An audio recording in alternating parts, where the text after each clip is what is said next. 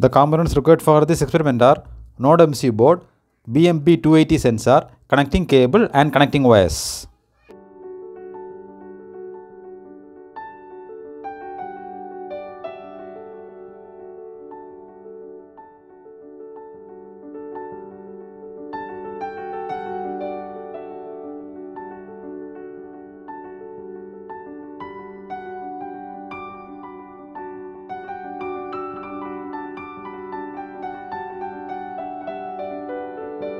Now log in to the Arduino IoT Cloud website.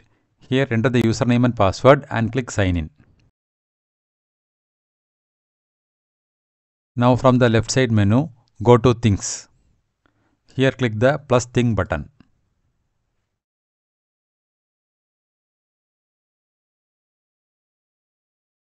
Now we can rename the thing to air pressure monitoring. And click on the rename button. Now we need to add 3 variables. Click the add button. Now add the first variable as temperature. And select the variable type as temperature.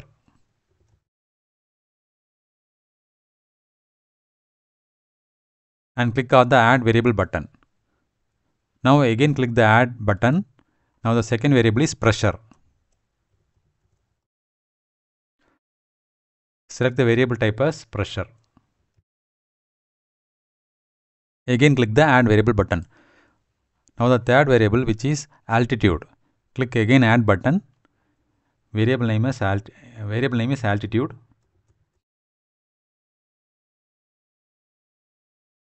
And the variable type is length. Click add variable button. Now go to select device under associated device. Here click setup new device and then select third party device. Here we are using ESP8266 board, which is selected by default, and select the model as Node MCU 1.0. Now click continue. Here we can enter any device name.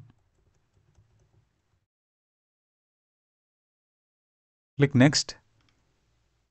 Here copy the secret key. Select this checkbox and click continue. And then click done. Now go to the configure under network. Here enter the Wi-Fi username and password and paste the secret key which we copied. And click save. Now go back to the main menu. Go to dashboards.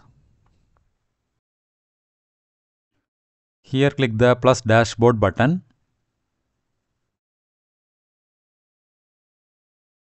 Here also we need to rename the dashboard to air pressure monitoring.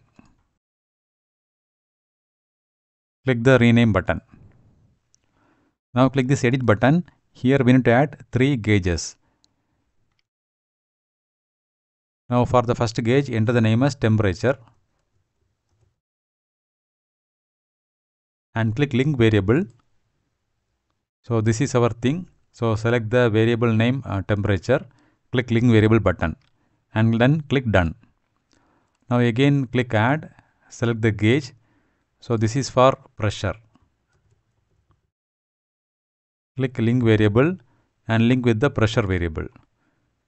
Again click the link variable button. Here enter the maximum value as 2000. Click done. Again click add. Select gauge. So this is for altitude. Click link variable and link with the altitude variable which we created, and again click the link variable button. Here enter the maximum value as 500. Click done. Now again go back to the main menu. Go to things. Here click the thing which we created. Now go to sketch.